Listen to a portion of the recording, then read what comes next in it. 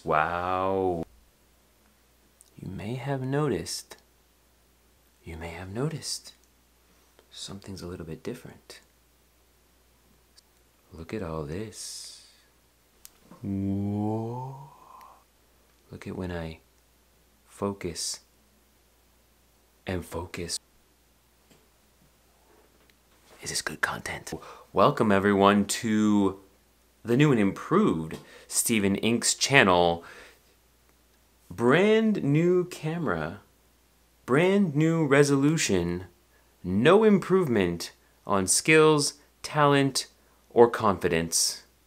But we look nice, don't we? Is it in focus? How much is this costing me?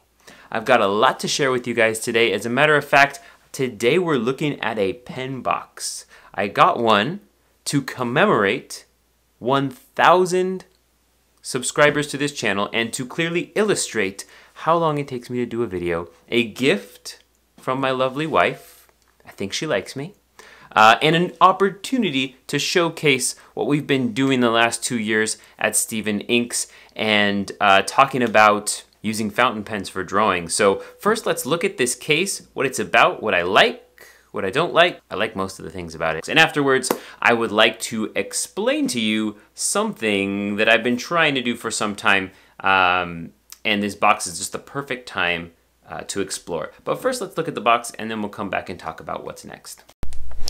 Okay, so this is a box, and I wasn't going to do the whole unboxing thing, but I thought you might want to see how this thing comes packaged, and I had to figure out how am I gonna do this shot, because this box is much bigger than anything I have normally been unboxing on this channel. So I ended up going with this view of my floor where you can see my beautiful carpet, which is almost as grizzled and old as I am, plus my slippers, which say "Sweet Love" on the top of them. So that's great. All of these things are exciting for you. I just want you to know how lucky you are to see this extra part of my life. So opening it up, we get, it is packaged in foam, so protected. This little label says timely buys. All right. Pulling some styrofoam out, we're gonna get this box, and it looks like it's wrapped in some sort of a foamy packaging. So hooray for everyone except the environment. And we're gonna pull out, it looks like there's a foam thing on the bottom too. Ooh, it's heavy. All right. I'll clean that up later. And he never did. Pulling off the sides here, it looks like the thing's fully assembled, which is great because I don't want to put this together. Couple pieces of tape, and voila. Okay, so cool. And you can see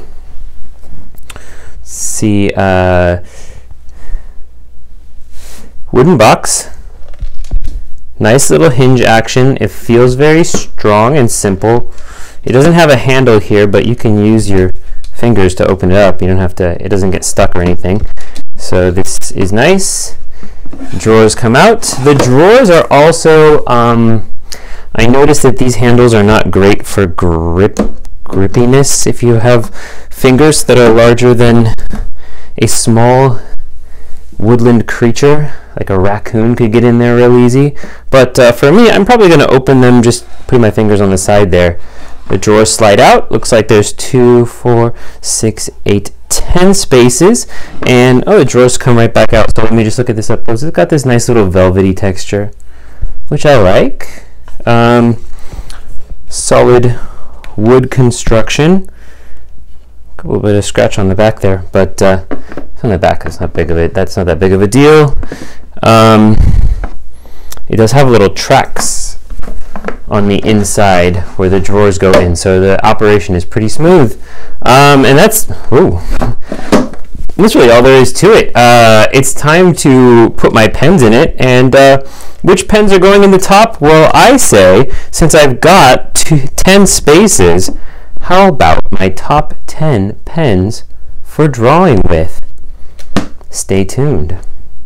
Now, a couple of caveats to this list. It's not exhaustive because I don't own every pen that there is. There's probably a few favorites that you will not see on this list because I don't own them yet, so I haven't tried them, so I don't know. If you want to include some comments down below for some things you think I should check out for drawing, that would be fantastic.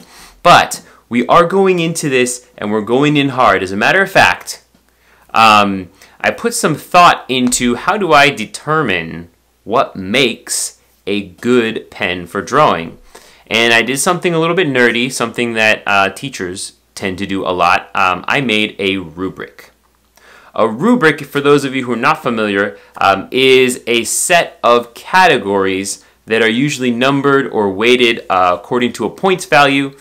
Teachers use it to grade complicated pieces of work, like a student's written work, like an essay format or something like an art project, that sort of thing, where you divide it into categories of what's important and you give a point value to each one. So my rubric includes a couple of things which I will explain right now. Category number 1 is filling mechanism, and it's scored from 1 to 4 points.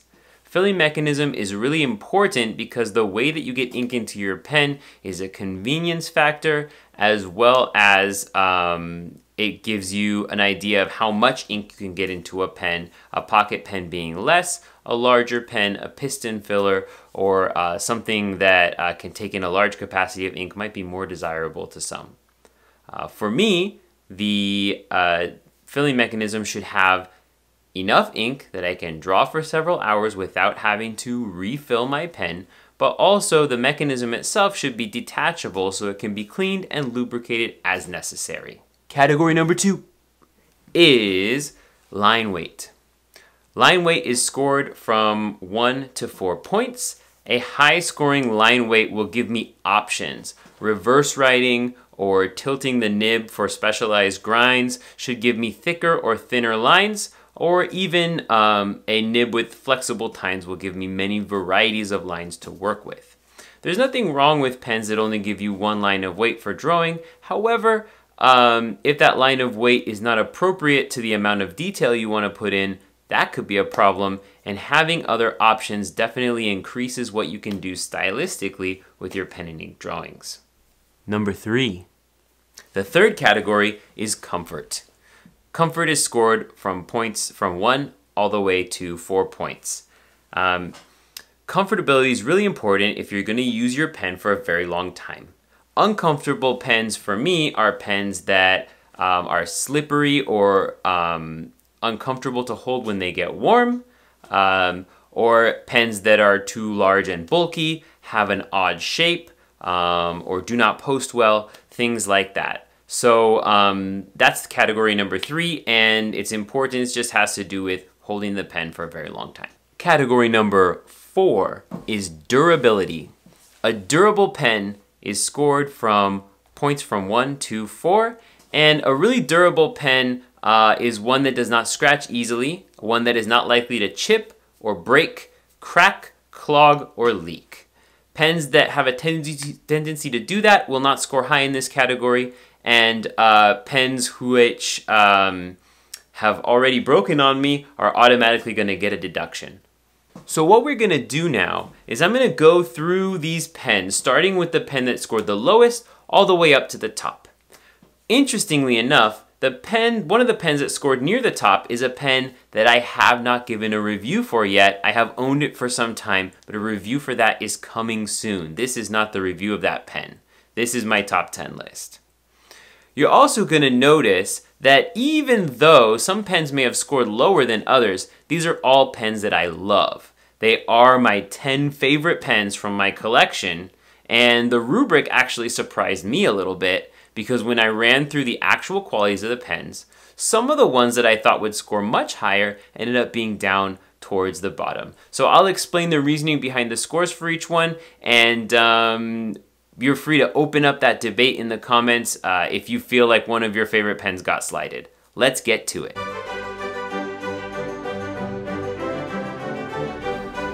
Number 10, the Pilot Kakuno. This is a very popular video on my channel when I reviewed the Pilot Kakuno. I think it has something like 14,000 views. It's incredible, and I love the Pilot Kakuno, just to clarify. Some of the reasons why it got lower scores than some of these other pens include, from the filling mechanism standpoint, Pilot makes terrible converters.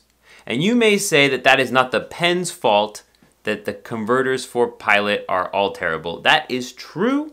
However, it is Pilot's fault that they can't seem to put together enough research and development into their converters to make them as good as their pens. The Pilot Con 40, terrible. The Pilot Con 70, terrible. The Pilot Con 50, discontinued, but I think it was terrible. I don't know, I've never owned one. Let me know if you've ever had one of those. Essentially, the pen is very hamstrung by its converter. Another thing being that being a plastic pen is not as durable. It probably will crack at some point. Mine has held strong so far through all of the things that it's gone through. The shape can be a little bit uncomfortable, the sort of hexagonal shape of the pen. My extra fine Pilot Kakuno is only capable of 1 line weight, and it's a very fine line weight. One of the things that I like about that pen, but that does make it a little less flexible to be used in various situations, because you must be committed to a style of ultra super fine thin lines, which doesn't match everyone's artistic style. Your own mileage may vary. Number 9, the TWSBI Eco. Now you guys probably already know what I'm gonna say to why this pen got the score that it got. Durability is definitely a concern with the Eco. Sometimes I wonder why I love this pen so much, given that it is one of the only pens I've ever owned where the section has cracked on me and I've had to replace it. To be fair, TWSBI does stand behind its pens and offers a great option for replacing the parts if they do become broken, and that has elevated its score even just a little bit. The positives of the TWSBI Eco are that you get a great ink capacity. It is a fully removable piston that you can lubricate as needed and clean and give it a deep cleaning. The nibs and the flow are quite great. It being a plastic pen, again, there's that prone to cracking, and even though there are lots of things being said about how, you know, we can't expect plastic to last forever, I really haven't had that cracking problem with any of my other plastic pens, maybe 1 or 2 very cheap ones that I've owned. So that puts the TWSBI Eco, despite being a pen that I love, down towards the bottom. Number 8, the Starliner XL from the Keras Pen Company. This is an unsung hero of the fountain pen world. I haven't heard of anybody doing reviews of this pen. It's really fantastic. Durability wise, it's quite strong. It's a metal pen. It is quite comfortable, but it's definitely, the comfort is a little bit more on the side of when it's cold temperatures, if you're not someone who has hot hands, because as a metal pen, it does get warm and a little bit slick on the section, which is quite smooth, so causing that to lose a few points. It does take standard international converters, so you really have a wide range of things to pull from. The flow is good. It did not come to me with a very good flow. I had to work with the nib a little bit to make it work. The Cerakote coating around this pen is one of the things that makes it so cool and interesting to hold, but that does take away from its durability because it's prone to scratching. I like to leave mine inside of a little pen sleeve to keep the outside from scratching. A fantastic pen, however, and one that I'm very glad to have in my collection. And number 7, the Brass Pocket Pen by Delight or Moonman. The ever-shifting name of Delight, Moonman, Mahjong, I believe they are called now, is kind of a joke in the fountain pen world because they keep ending up in trouble over their pen designs. And this particular pen is not necessarily a copy, but you'll definitely see some comparisons to the Kaweco Lilliput. The shape and the form factor of this pen is slightly different from the Lilliput, and I feel even superior. I like the shape and the size of this pen. Being 100% made of brass, it's definitely very strong, but definitely also very slick in warm temperatures. It flows very well. One of the ways that it falls short, and this is indicative of all pocket pens, is that it has a pretty low ink capacity, and the nib, which is quite fun, the one that I have is a bent nib, so it can give you different line weights. It tends towards the thicker lines, which is still very fun to use, but it does run out of ink quite quickly. So that's one of the negatives, one of the reasons why it's lower down to the lower half of this list. At number 6, the Hongdian Black Forest. The Hongdian Black Forest is a fantastic pen, which I really enjoy using. In fact, I have sort of kept to the nib that I changed out from the one I originally received. Hongdian sells replacement nibs including fine, extra fine, and fude nibs. I took the extra fine nib that I received in the pen originally and I traded it for a fude nib, and that has given me so many different options when it comes to line weights, something that I really considered when I was scoring this pen. I also found that this pen has a lot of different ways that you can hold the pen to keep it comfortable.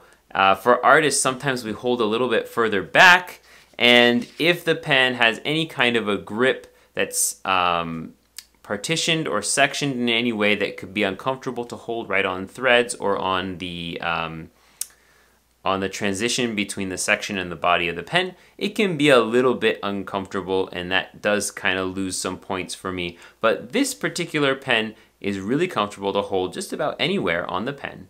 It posts nicely, and it is made of metal, making it pretty strong, although some of the finish on my Black Forest has chipped, which doesn't affect the usability of the pen at all, just something to be noted. A really cool pen, especially considering its price. Number 5, and the first gold nib pen on this list, the Sailor Pro Gear Slim. Now the Sailor Pro Gear Slim ended up scoring pretty well on this list. As a matter of fact, it was high enough that it tied with the next pen on this list as well. So rather than being number 5, it's really number 4 tied with another pen, which you're going to find out about later. The Pro Gear Slim has really great line weight and a really nice comfortable grip. It does have slightly uncomfortable threads to hold if you're moving up and down the body of the pen in order to draw with. And there is a limit to how many different kinds of line weights you can get with this nib. It is pretty stiff for a gold nibbed pen. And something that you should consider also is that the Pro Gear Slim is quite short in its form factor. It's not very comfortable to use unless it is posted. Sailor makes one of the best converters that, in my opinion, that you can get. It's completely removable. You can pull it apart, all the parts, and lubricate and clean deeply. So I'm really happy whenever I have a Sailor converter in my pen, and this is a pen that works really great for almost all drawing applications. Number 4, and tied with number 5, is the Platinum 3776, the other gold nib pen on this list. The 3776 that I own is in a soft, fine nib, which means that the tines will spread if pushed, giving you lots of different line weights to work with. This is one of my favorite pens, and it's an absolute workhorse. It works really well on any kind of paper. Platinum's trademarked super thin lines, dry feeds, allow it to be on especially very absorptive paper without causing huge problems like feathering or bleeding through the other side.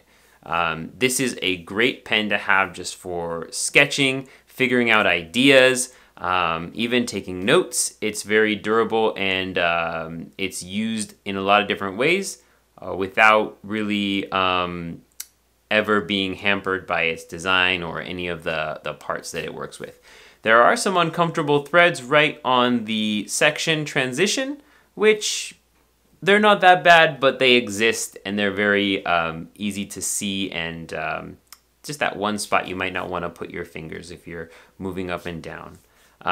Platinum as well makes fantastic converters that you can remove completely and pull apart to clean every little part and have them for a very long time. So no complaints there, and the Platinum 3776 is a fantastic pen for drawing. At a surprise number 3, the Picasso 916.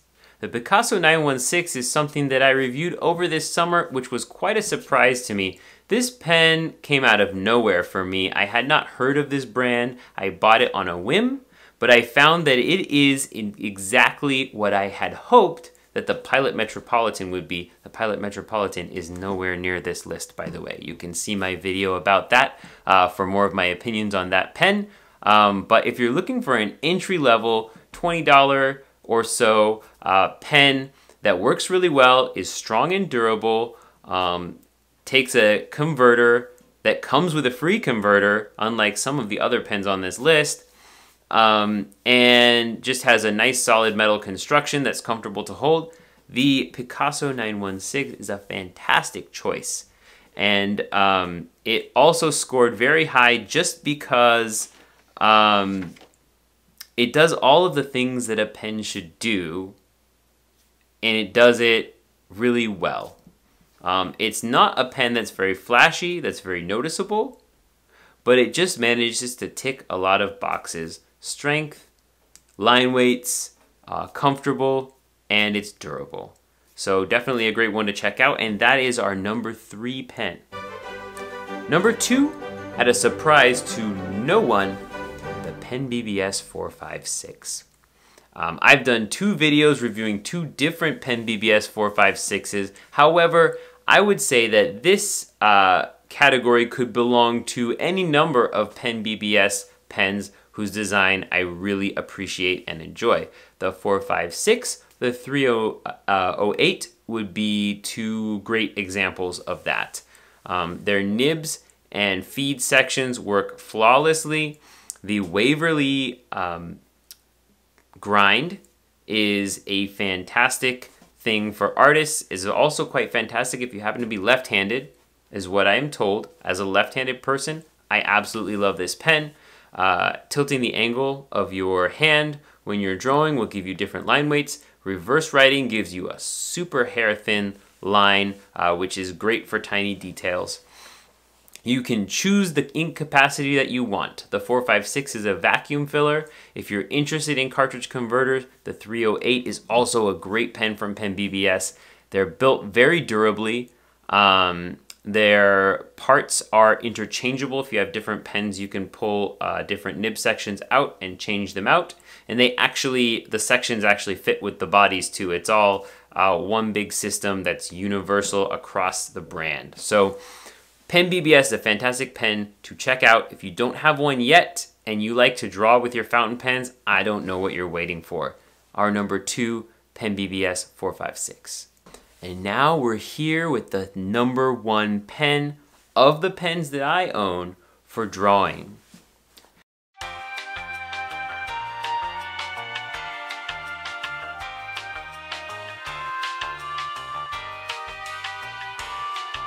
And if you own this pen, you will not be surprised that I have chosen it. If you do not, and you've been watching my channel for some time, you might be surprised because, as I said before, I have not completed my review of this pen. However, my review is coming soon, and you should expect to see it when the time allows for a really great review, a very thorough review to come through.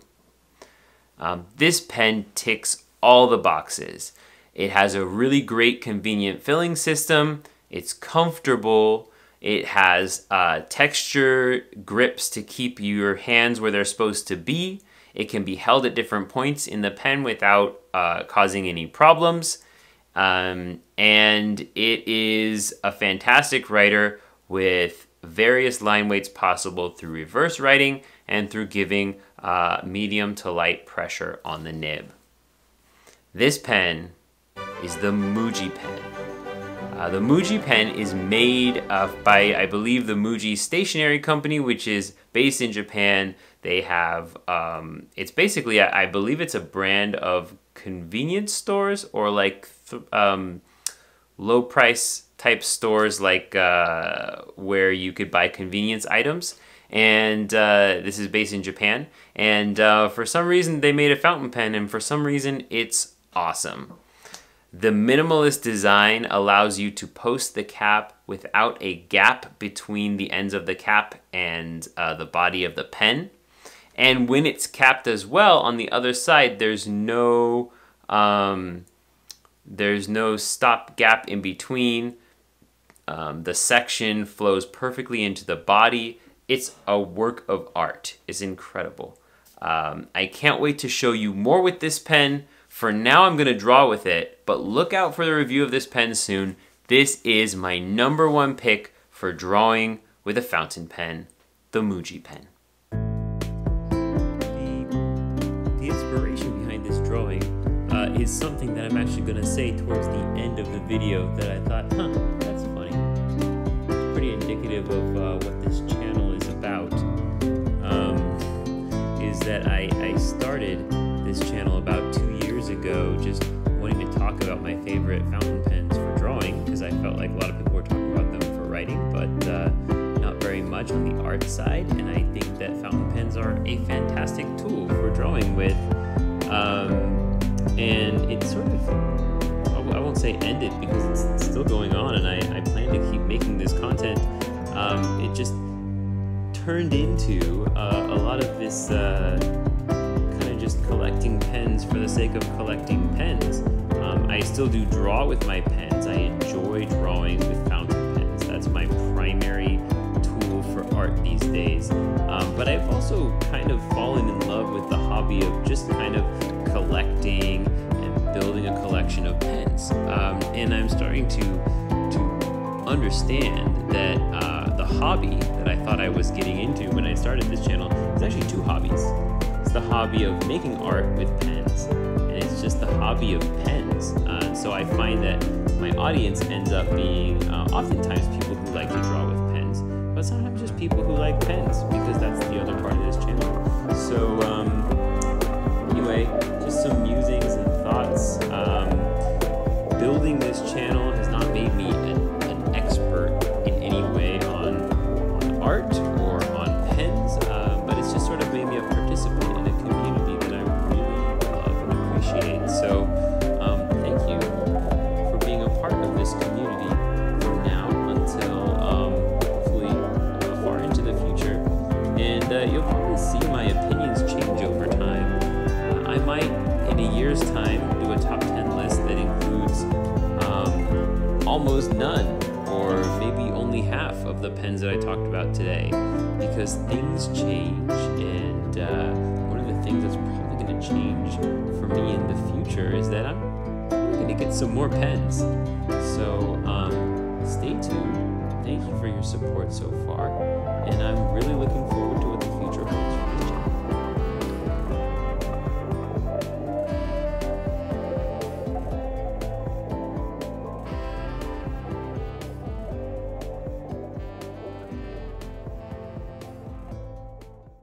So I hope you enjoyed this video. I hope you've got lots of things to talk about in the comments. I can't wait to hear what other pens you didn't hear about that you'd like to know my opinions on. I have not tried every pen in the world, but it's on my list. Or if you feel like one of your favorite pens was slighted, please let me know in the comments, as well as you can look at my rubric, which has been posted there for you to review, and you can test your own pens and tell me what scores they get based on the criteria that I've outlined in my rubric.